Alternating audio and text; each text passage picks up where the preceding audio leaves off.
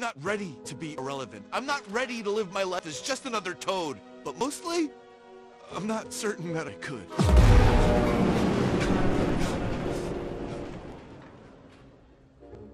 Okay, Rash, we're in.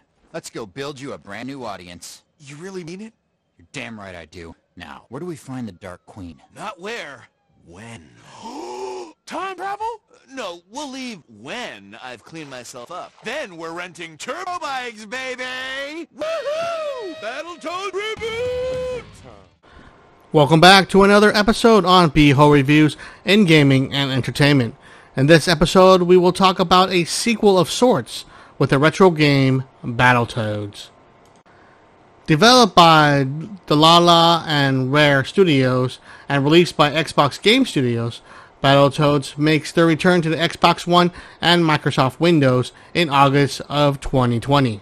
This side-scrolling beat-em-up still has the stars of Rash, Pimple, and Zitz, but with a brand new storyline that has the writing truly go for the gold.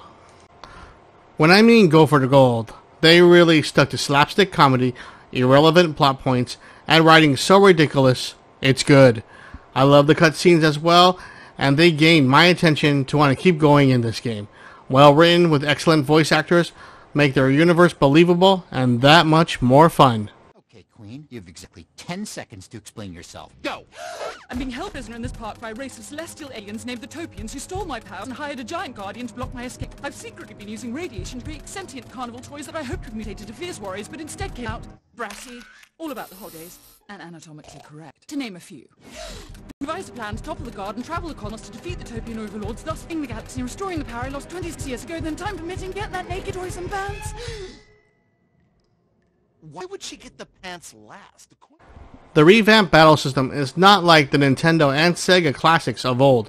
The new mechanics truly push the game to further its beat-em-up enjoyment by concentrating on combos and having the player keep up with all the chaos on screen. Still a side-scrolling beat-em-up, the game allows you to switch characters to tag in and out at will. If one character dies, you automatically will be the next character in line. Each character that has fallen will have about 20 seconds to respawn before being ready to be tagged in. If not, the game is over. This does not count for the racing, shooter, or puzzle platform sections. The visuals are bright and pleasing, with no issues in the frame rate and runs as you would expect. There is a total of 25 levels within 3 acts and causes the game to be around 4 to 6 hours, depending on how much you put into the game. The new gameplay mechanics is where the game really shines, as you can dash to avoid attacks. You will need this to survive, as characters on screen will start to dominate you and pummel you to death. The game is both easy once you're able to memorize the enemy's attacks and animations so that you dash at the right time throughout the screen, then landing other blows. You will also have different types of attacks to enemies who block, like spitting gum at them or an unblockable hit. The bosses will also have their own patterns in defeating them, but none too outrageous, as I was able to figure them out on my first trial. Being true to the original source material, Battletoads was many games in one. You will have mini games from massaging a client, Olympic type games, to rock, paper, scissors. You'll also do racing scenes, puzzle, platforming, to old school top-down shooters. These games, although simplistic, were well thought out, and they did give you a diversion from all the fighting. The biggest issue I had with the game was that the side-scrolling levels did seem to be too long.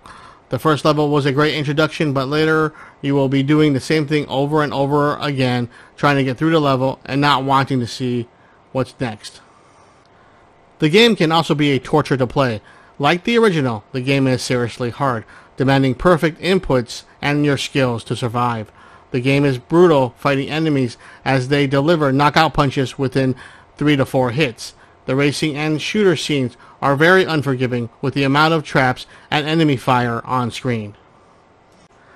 Developers do understand that not everyone is into the Souls types of punishment gameplay where you earn every little inch.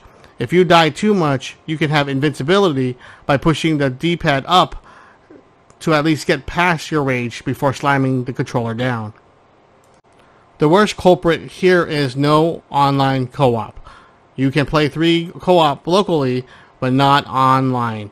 I'm sorry, but this game in this era should have been online multiplayer, as the journey would have been so much more fun as it was meant to be. Battletoads gets a 7.5 out of 10 for its great comedic writing and story with a great revamped fighting system, but is boggled down for its very long levels with a brutal difficulty and absolutely no online co-op to save the day. That's it for me on this episode on Beho Reviews. Please like and subscribe if you like my videos. Beho out, and Greg, take us out of here.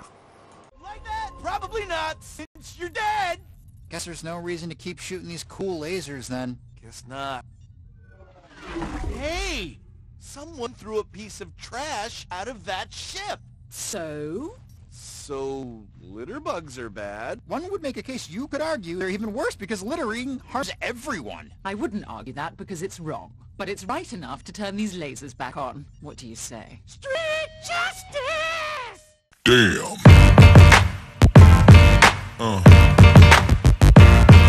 Yeah. Yeah.